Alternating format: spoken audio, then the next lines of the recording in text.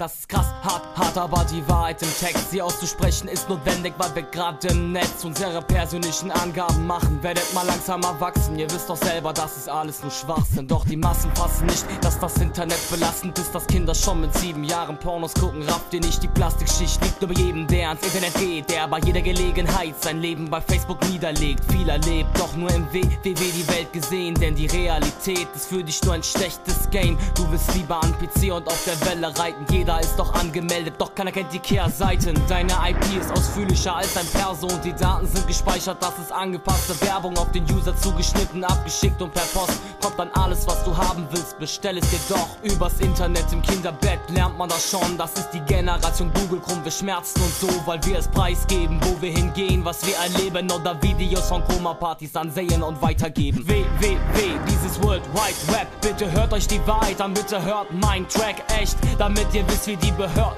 denkt und wie Kinder schon am Suchten sind mit Online-Games. Das ist das WWW, dieses World Wide Web. Bitte hört euch die Wahrheit an, bitte hört mein Track echt, damit ihr wisst, wie die Behörde denkt und wie Kinder schon am Suchten sind mit Online-Games. Das Internet verbirgt und die Wahrheit wird vertürkt oder mit krassen Designs so hinter den Farben verbirgt. Hört mir einfach zu, das ist real, was ich schreibe. Nein, ich mein, keiner kann die Wahrheit verneinen. Ein Netzwerk aus nützlichen Dingen wird zu einem Virus, der die Daten verschlingt und die Konten treibt er ins Minus. Wieso, was, warum? Weiß das Internet, das kennt dich jetzt, denn du bist vernetzt übers GPS. Ja echt, wissen sie alles und mit wem du dich heute triffst, was du nachts machst und mit wem du heute kiffst, ist, dass dieser Wunsch, diese absolute Überwachung überhand nimmt übers Netzwerk, über Nacht als Überraschung, überkrass doch alltäglich. Soziales Netzwerk, Online-Status, read me, ich möchte jemand kennenlernen oder oh, mir geht es heute mies, bitte melde dich, doch er geht auf Offline, weil er eine andere klickt. WWW, dieses World Wide Web, bitte hört euch die Wahrheit an, bitte hört mein Track echt,